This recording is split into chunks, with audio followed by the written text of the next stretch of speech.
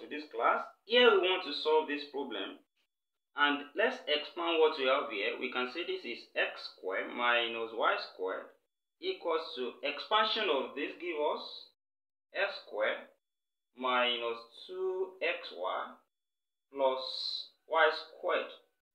And from here we can see that x squared will cancel x squared. So x squared on this side gone.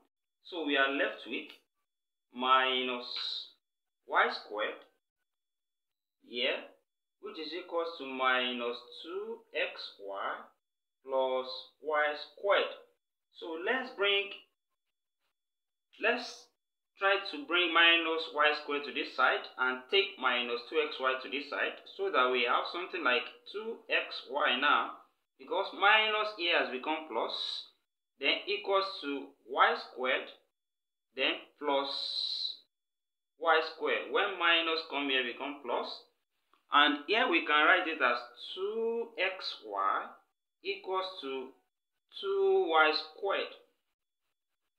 And from there we have what is on this side. We can also take it to this side now, so that we now have 2xy minus 2y squared, which will give us 0. Then what is common here is 2y. We can factor 2y out from here, and when we factor 2y out, we have 2y into bracket. What is left here will be x, then minus y. So y is left here, then equals to 0. So when we equate each of these to 0, because they multiply, we can now say 2y is equal to 0, or we have x minus y is equal to 0. Then from here now, we can divide both sides by 2 to get y. So y equals to 0 divided by 2, and y is equal to 0. 0 over 2 is 0. Then from here, we can say we have our x is equals to y. When we take minus y here, so x equals to y. And since y equals 0, that means x equals to 0 as well. So we have x equals to y and equals to 0. So we have this solution, which is our solution now. Also, we can solve that in another way. And we can say from x squared minus y squared equals to x minus y all squared. We can write this one as difference of 2 squared, and we have x plus y multiplied by x minus y. That's difference of 2 squared, which is equals to, on this side, when something is squared, like for instance we have 2 squared, it means 2 times 2, or we have 3 squared, that's just equals to 3 times 3. So also we can write this one twice and say this is x minus y multiplied by x minus y. And from here, 1x minus y we cancel each other here. We have x minus y cancel x minus y. That is 1 we divide through by x minus y. So we then have x plus y is equals to x minus y. Also, we can say that x cancel x here, subtracting x from both sides. So we are left with y equals to minus y. And by the time we take minus y here, that's y plus y will be equal to 0. Y plus y equals 0, that's 2y equals to 0. Also, we can divide both sides by 2 from here to get y equals to 0. And now let's check if the solution satisfies.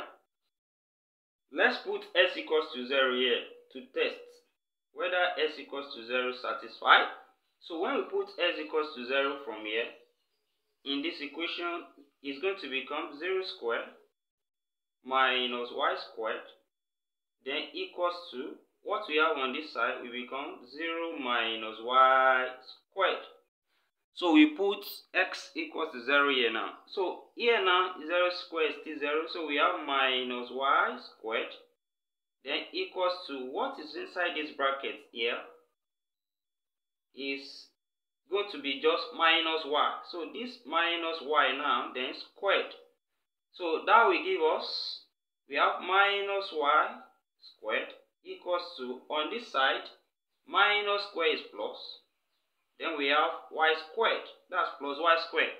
So we can take minus y to this side and say this will remain 0 here, equals to y squared plus y squared. So we are going to have 0 equals to 2y squared. So we are going to have 0 equals to 2y squared. Divide both sides by 2. We are going to have y squared, 2 cancel 2, that's y squared now, equals to 0. Then we can square root both sides. Take the square root on both sides so that we have y left here, then equals to square root of 0 is still 0. That means y equals 0. So when we put x equals 0, we get y equals 0. Then let's also put y equals to 0 from here. We can also substitute y equals to 0 to check for y equals to 0. So put y equals to 0 here. So this becomes x squared minus 0 squared equals to x minus 0 then squared. And from there, we can see that this will give us, here we have x squared left, minus 0 gone, that's equals to, here too we have x left inside the bracket, that's x squared. Now they are both equal on the left and the right side. That means y equals 0 also work. Now let's now test putting x equals to y. Putting x equals to y. That is, anywhere we see x, we put y. From this equation now, we can replace x with y, such that that equation will then give us y squared minus y squared, then equals to, also we have y minus y, because x is y, then squared. So here, y squared minus y squared, that's just 0. Then y minus y, that's 0, that's 0 square. 0 square is still 0, so we have 0 equals 0. So that means the solution to this problem now is x equals to y equals 0. That means our x is 0, y is 0. Thank you for joining us, and don't forget to subscribe to this channel for more of our videos. See you in the next class, and bye for now.